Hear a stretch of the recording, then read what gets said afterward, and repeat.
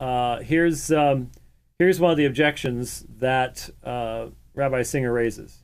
Because Levin's talking about. Okay, what we're doing is we are not going to take some amorphic texts and then apply them to texts that are graphic. What we do is we take texts that are in, this is the most basic principle. We take texts that are in the light, that are clear, and we then understand ambiguous texts, not the other way. That's how cults start, by going the wrong direction. So what we do is we look at the Bible and we ask ourselves the question. We look at Isaiah chapter 11. Which Dr. Craig Evans brought up, and he's right, it is talking about the Messiah. But what does Isaiah chapter 11 tell us about? Isaiah chapter 11, verse 1 tells us it's from the shoot of Jesse, but verse 2, how does it end? It's talking about the Messiah. Everyone agrees. That's critical here. We don't disagree. It's talking about Mashiach. You know how it ends? It ends with saying, and he will fear the Lord. Fear the Lord? You're just telling me that the Lord fears himself? Does God fear anything? And Now, actually, we're going to do two objections, I just realized. He's going to fear the Lord. Yeah. If you're the God man, you are not going to fear the Lord? You're going to be an atheist? You're going to break God's law? See, once again, the exact assumption is being made that the Muslim makes. And in fact, in many ways, I've said this for years in discussing Islamic apologetics. Islam is a U-turn. Islam refuses to go as far and to accept the further revelation that God made of himself in the person of Jesus Christ. So it makes a U-turn and goes back to the position that the Jews had, who refused likewise to allow that revelation on the part of the triune God of himself. Incarnation, outpouring of the Holy Spirit. They both reject the exact same thing, so they're going to argue the exact same way, and that's what they do.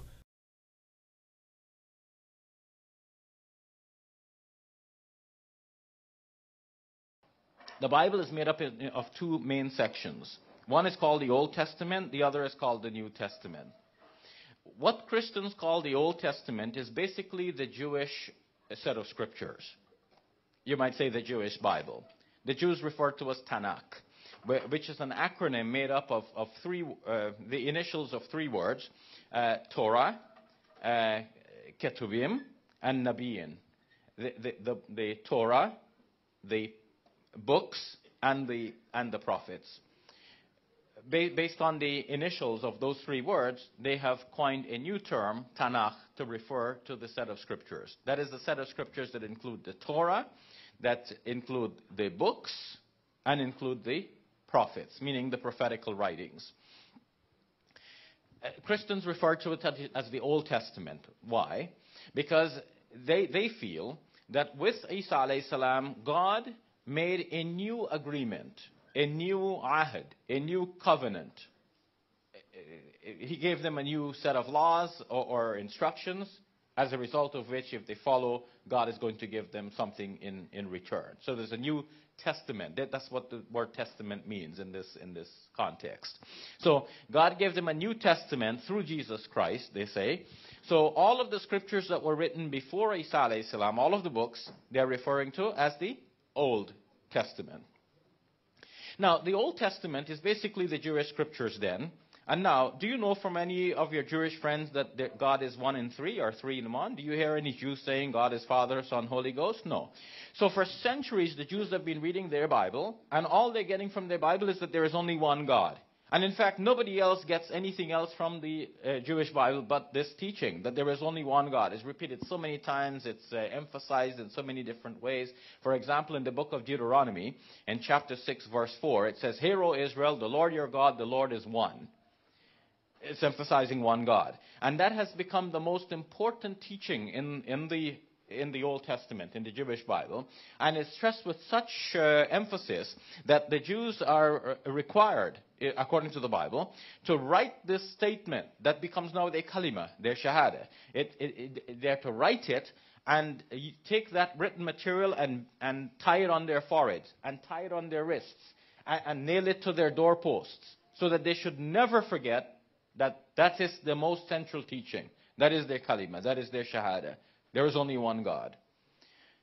Now, that's what Christians have inherited. because they've taken over the Old Testament. They made that a part of their Bible. That's their sacred scripture. So what else?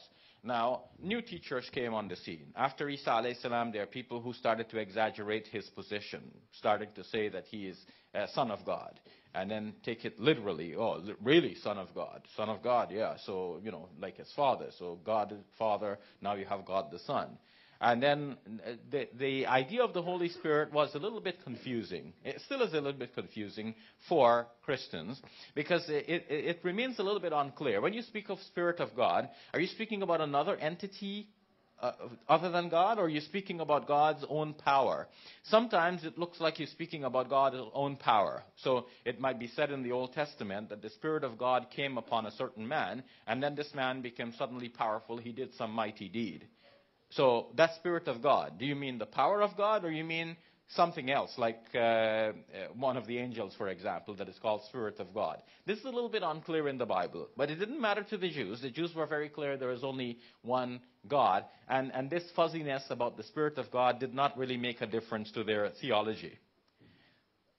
Christians, however, now, in that milieu in which people are worshipping many gods, the Greeks had many gods, and in that Greek environment, once the message of Isa alayhi salam came to be preached by his disciples, this is where you find that people are bringing their Greek ideas in and mixing it in with the Jewish ideas that were found in the Old Testament and so on. In the New Testament, this is now the collection of books in the Christian Bible, which deal with Isa alayhi salam and his followers. So in the New Testament, there is one book of the 27 books that make up the New Testament, one book called the Acts of the Apostles. In Acts of the Apostles, we read that when Barnabas, one of the early Christians, and Paul, another early Christian, went to a certain land to preach, the people there took them to be gods. And they brought their animals and wanted to sacrifice their animals to them. And they said, this is Zeus and Hermes, Greek gods. So they protested. They said, no, people, don't do this. We are not gods. We are only men. But this passage of the New Testament says that even then, they could not prevent the people from sacrificing the animals. Even though they were saying, look, we're not gods. Don't do this. The people still sacrificed their animals thinking, this is Zeus and Hermes. So that's the environment in which the message now is being preached. So naturally, for anyone to say that Jesus is important or special, they started to give him the special titles. This is not an ordinary man, this is the Son of God. And now, when the original Christians preached that Isa alayhi salam is the Son of God, they must have meant that metaphorically. Like you say that somebody is a good man, somebody is special to God, and so on. You might say Son of God in that way. In the Old Testament, it was done like this. So in the Old Testament, in the Jewish Bible, even though Jews are strict monotheists, they have only one God. Everyone else are the creatures of God. So Dawood alayhi salam, Sulaiman alayhi salam, they're all creatures of God. Now, that's very clear in the Jewish mind. Yet, in the Old Testament, you will find that Dawood alayhi salam is called the Son of God, Sulaiman alayhi salam is called the Son of God, Yaqub alayhi salam is called the Son of God, and so on. So it did not matter to them. This is metaphorical. It means that God loves this person. This person is special to God, and so on. But still a human being. So if the Christians started to say that about Isa alayhi salam, they were not in a way deviating from their historical legacy. It was still within the scope of their belief. There's only one God. Jesus is the prophet, messenger of God. And you can call him Son of God, meaning that God loves this person. He is close to God. But now, when this message is preached to the Greeks, who take Zeus and Hermes and so on for God, what do you think they're going to think? The Son of God? Literally the Son of God. So when the Greeks started to come into Christianity, they started to embrace the way, as it was called at the time, then naturally they came with those ideas and they made Isa alayhi salam literally the Son of God. Now Paul, one of the writers that I mentioned earlier as one of the early Christians, he became one of the most influential teachers in early Christianity. And some of his writings, which are collected now in the New Testament, promote Isa alayhi salam to a high position. Not only as the Son of God, but the first creature of God. And not only the first creature of God, but also the agent through which God created everything else. This is a Greek idea, that God didn't create things directly, but he created through an agent. And now Paul represented Isa alayhi salam as that agent. All of the four Gospels are written after Paul. So Paul became an influential teacher.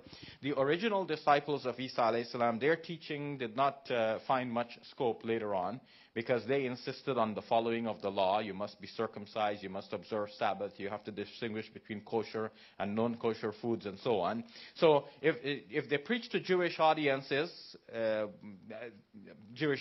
understood their message and appreciated their message, some of them at least, and they got some followers. But to spread the message far and wide, you had such laws which for the Greek people and Romans would be difficult laws.